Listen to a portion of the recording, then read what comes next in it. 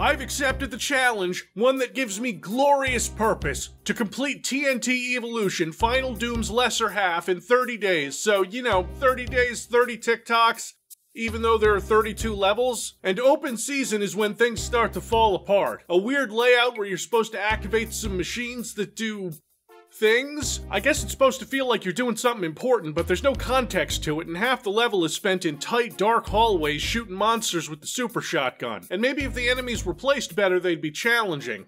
But they're not, and neither is this level, even when it floods you with cacodemons. At the time, it was probably really cool. Standards for Doom WODs were a lot lower in those days. It was June of 1996? They had the stones to add this originally free Doom WOD to Final Doom and put it out 5 months after Duke Nukem 3D? Oh, John Romero, I love you.